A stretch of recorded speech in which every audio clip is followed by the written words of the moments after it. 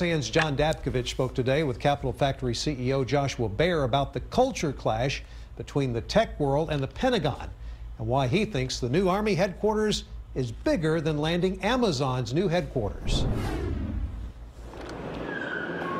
I think it's interesting because a lot of people think of the culture of tech businesses, be it Austin or Silicon Valley, being very different than the Pentagon. Yeah. How do you see those two things meshing? Well, I think that's exactly why they're coming here, right? The Army's trying to do things in a new way, in ways they haven't done it before.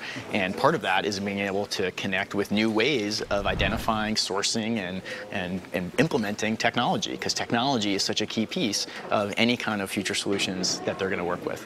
Do you think having this Futures Command in Austin will bring in other tech companies that are looking to get a piece of that sort of defense budget, if you will? You know, I definitely think that the Futures Command being here is going to be a major magnet and draw to the entire Texas region.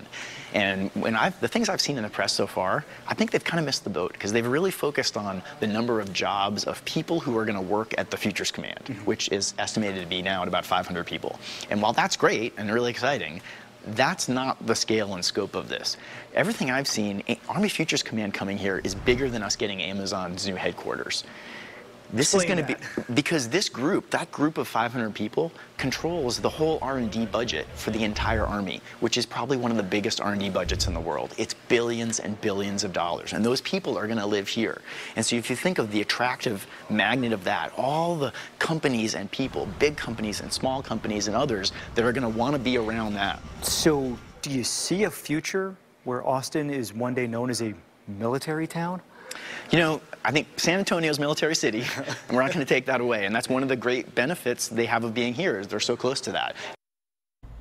We asked the general leading the agency about the key incentives that helped the Army pick Austin. He told us free lease space in the UT System building downtown and a still unnamed state of Texas incentive still in negotiations.